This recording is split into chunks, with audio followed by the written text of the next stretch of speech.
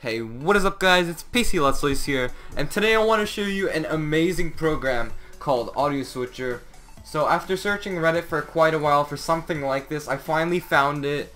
It makes it easy for you to switch from your headset, your gaming headset, to your speaker, or from your monitor speakers to your headset, or any kind of thing. Or it can even like switch from your recording devices, from your headset microphone, or to your external microphone.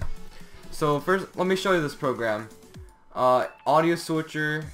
It's basically, it looks just exactly just like the sound thing right here, as you can tell.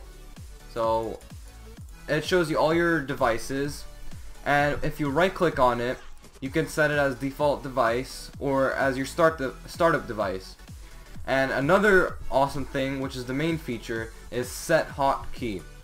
I have mine set to Control and 1 on my keyboard, but you can set it to whatever you want, because once you do that, it will switch automatically to your whatever audio device you chose. And for this I set Control 2, so it's right next to each other, really fast.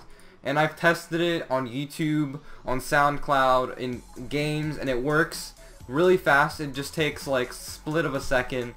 And you can even do it with recording devices. I disabled my other device, but I have a Logitech G430 microphone right now, and I'm recording on my Blue Snowball, so I can switch in between them whenever I want in game. So some of the settings that are here is you can I really recommend you make it start up on Windows, or else you have to open it every single time.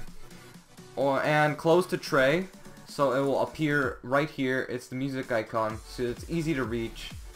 And tell me when there's an update, so you'll always be updated, so nothing ever happens.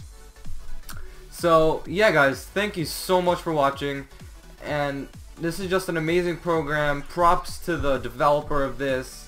It is amazing. And one more thing, if you want to clear all your hotkeys, just go to Hotkeys and clear all if you want to redo everything.